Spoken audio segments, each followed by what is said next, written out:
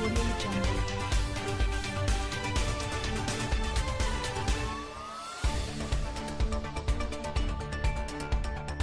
A royal commentator has claimed that Prince Harry and Meghan Markle are no longer able to stay at the royal family's favored residence in New York City, U.S.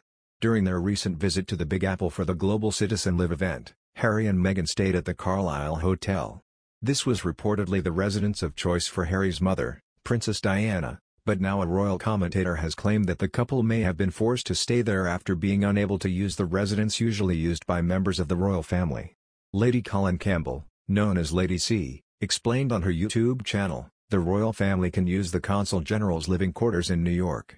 The Consul General can host the royal family, and the Consul Generals often do. They do not host the royal family when it is an unofficial visit. Actually, sometimes they do in fact, if they are in favor.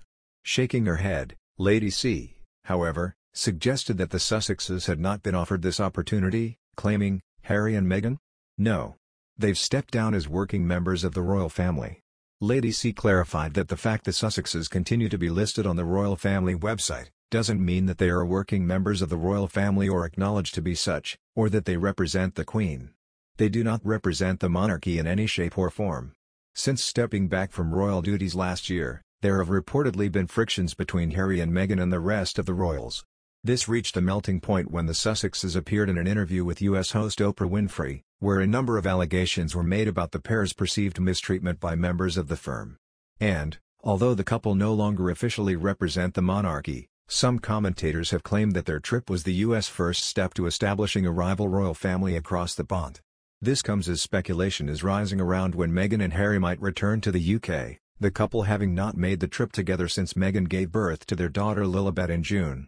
One expert has even claimed that Meghan may never return to Britain after the pair's popularity has shrunk.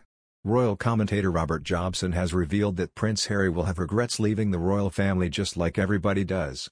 The Duke of Sussex stepped down from his working royal position alongside wife Meghan Markle in March 2020, citing a desire for privacy and financial independence.